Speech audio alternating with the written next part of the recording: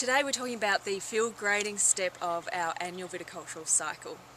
Field grading is an important part of what we do because it allows us to verify the farming we do throughout the year to see if we've achieved what we plan to.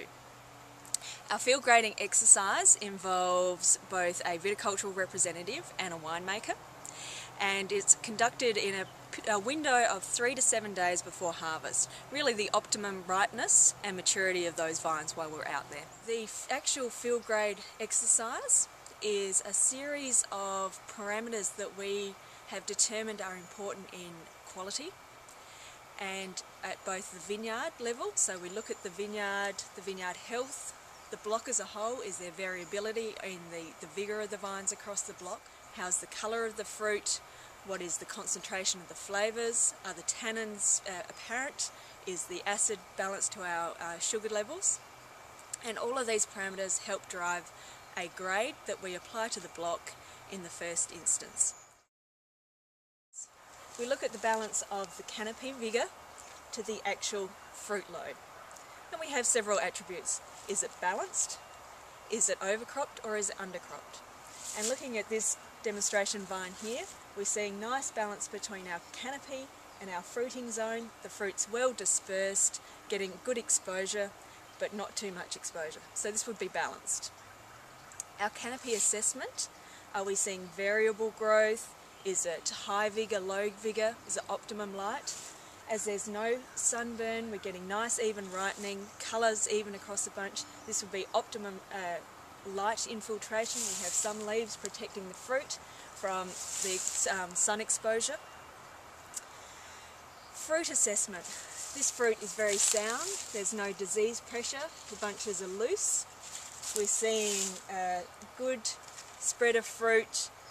We're not seeing any second crop on the vine. We're not seeing any raisening or desiccation. So this is very sound fruit. Our berry condition. So how is the fruit, the berries, in its process of ripening?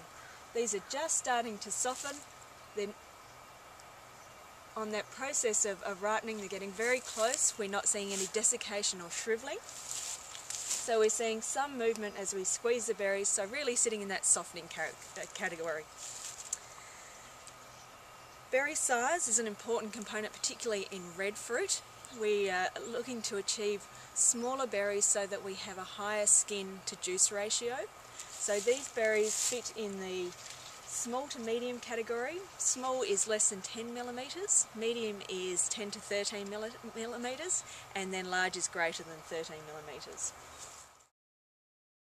So to assess potential colour, we need to take a sample of fruit from different bunches and actually macerate them and spit out a stream of juice to look at the potential colour that you would expect extraction from the skins, the anthocyanins.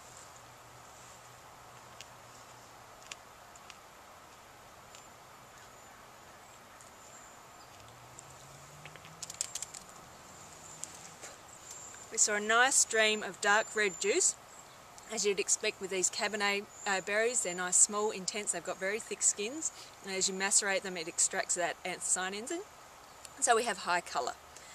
Our flavours, as I was macerating those berries, I had a nice profile of blueberry and blackberry fruits, which is what we're looking for. We're not looking to go into that extreme extraction of stewed fruits or raisening, so we're seeing very fresh flavours in here.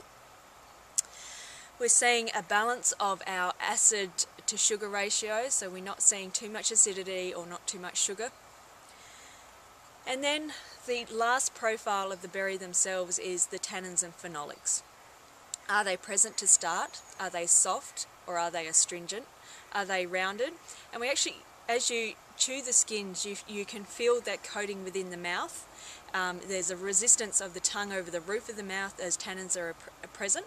As I chewed this fruit, I could really feel a fullness of the tannins. They weren't astringent, they weren't that mouth-puckering, breathtaking astringency. They were very, very rounded, but very full-bodied. So they'd fit under the rounded, full-bodied tannins that we were looking for in a high-end Cabernet.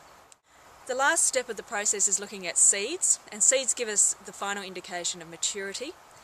As we extract the seeds from the berries, we're looking at colour, seed hardness, and also flavour.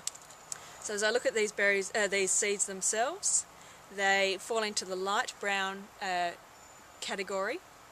As I chew them, they crack with a real crunch, so they're quite hard, and they give a toasted flavour. So these are very well on the way to maturity.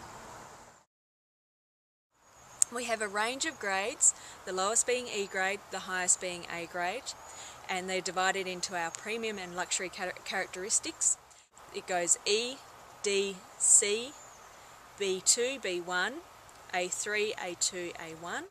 This fruit, given its flavour intensity, its rounded tannin profile, its good colour extraction, would definitely sit in the high B camp, low A3.